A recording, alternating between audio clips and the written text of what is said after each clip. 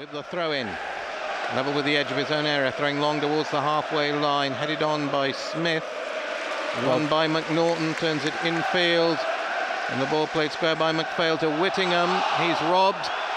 And eventually Cardiff win it back through Whittingham, trying to go forward towards the halfway line.